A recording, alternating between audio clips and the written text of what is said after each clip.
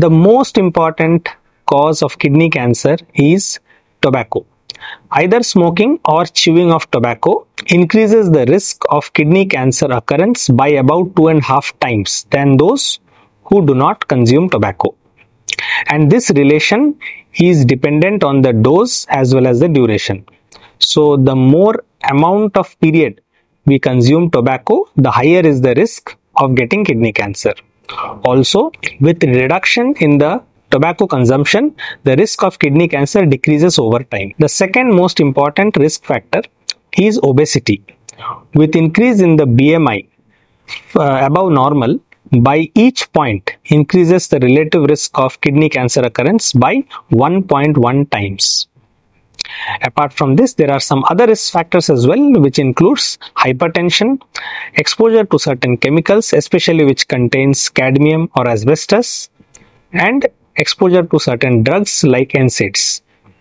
Apart from that, retroperitoneal radiation and end-stage renal disease also confer kidney cancer risk. Earlier, kidney cancer used to present with symptoms because it used to be presenting in the advanced stage.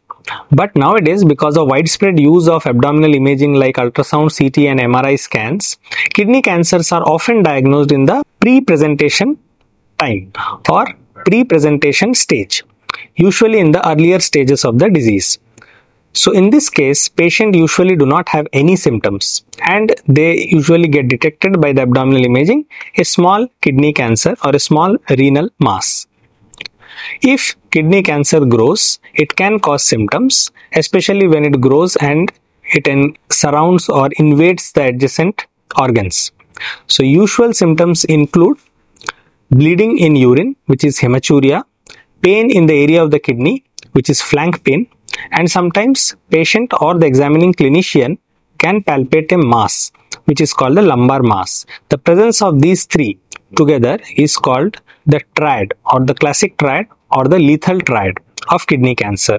Apart from this, patient may have symptoms which are called paraneoplastic syndromes, which are very common in especially the advanced stages of kidney cancer, in which patient can have anemia, weight loss, fatigue, hypercalcemia and raised ESR.